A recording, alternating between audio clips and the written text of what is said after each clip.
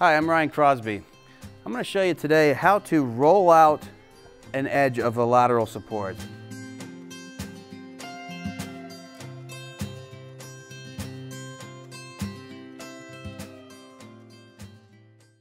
This is used when you might have a little bit of a tight fit in the axillary area.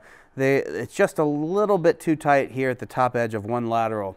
Maybe we need to roll that out just a hair so that they get some relief and not pinching into their trunk. So I'm going to use this back for example, and we're going to roll out the top edge of the right lateral. So I'm going to take these apart, and I'm going to set my inner liner aside for a second. We're going to just focus on this outer shell. And I'm going to use a torch. I'm going to heat up right along the outside edge of this, just along that top edge of the right lateral. I don't want to heat on the inside because what we're going to do is take a hammer. You can use a hammer or a wooden dowel or a PVC, but we're going to roll this along the inside edge to create that roll out of the top edge. So I don't want to heat that up on the inside and get plastic stuck to my hammer. So just focusing on the outside, and it takes quite a bit of heat to do this. So we're looking at a minute or so of heating. If you wanted to use a heat gun, you can, but it will take probably 4 times as long to do it. I'm just going to heat along that top edge. And occasionally, I'm going to bring it onto the inside, but not enough to melt the inside layer. I just want to bring that heat through the shell.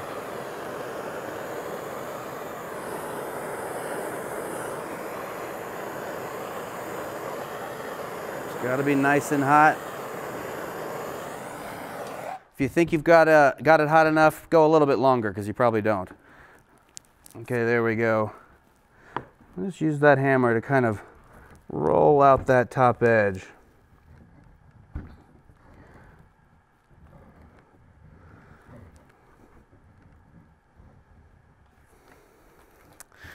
All right, that worked pretty well. Right in that axillary area. I don't need to bring it all the way back. We're just looking here right at where that's interfacing to the axilla. I'm gonna let that cool down for a second.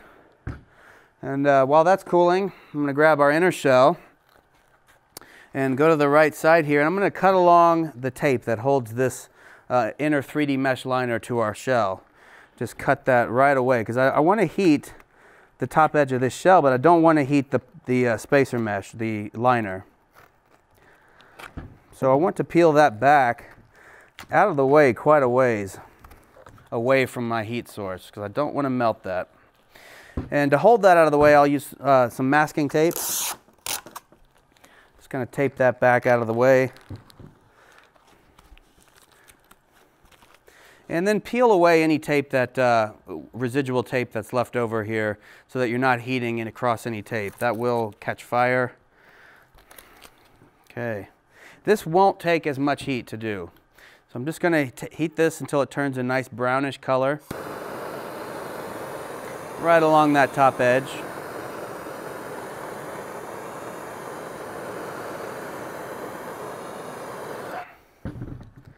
Get our hammer.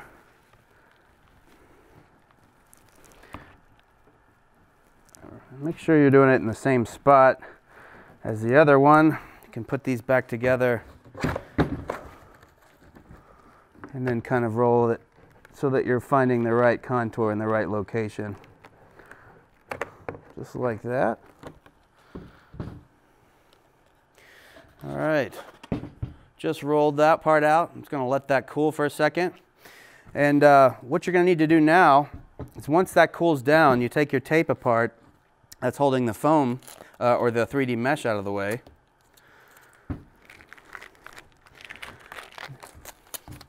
And we're just going to bring that back into place.